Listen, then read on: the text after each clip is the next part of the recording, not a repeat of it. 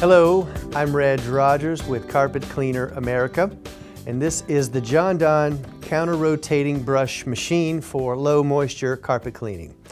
In commercial carpet, the last few years, we've seen a major shift embracing low moisture carpet cleaning procedures, and this machine has been accepted as a complementary procedure to hot water extraction. And Jon-Don has now offering this as an option in their stores, and basically you have a three-component system, an encapsulation and a dry compound, and a machine that comes in two widths, 14 and an 18-inch width.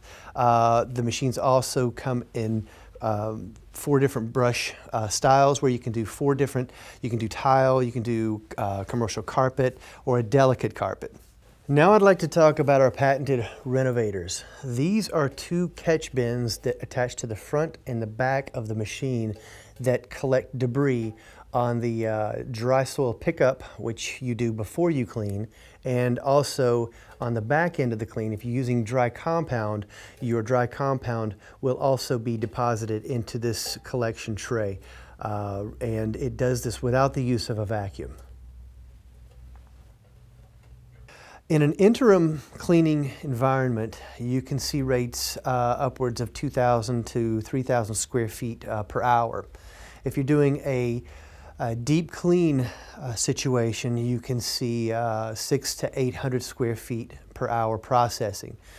You can also double that if you take 2 machines and attach them together with a tandem bar, which would basically double your production rate in both environments, either encapsulation or deep cleaning. Another great aspect of this machine is it serves as the ultimate preconditioner agitator for hot water extraction procedures. It replaces a pile brush. When you lay down your traffic lane cleaner, typically you would go in with a pile brush to agitate those lanes. You take this and there's a night and day difference in the result. Why dry compound? I'm going to show you the concept behind why we use this. So this is ink out of a regular pen. That's going to represent our soil. Okay. I'm going to take a little bit of compound and put that right there on that area. And this will be the agitation. As you see, it breaks down the ink and absorbs it.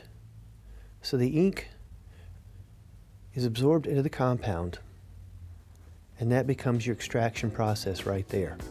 And this is a nice visual for you to show people how compound works.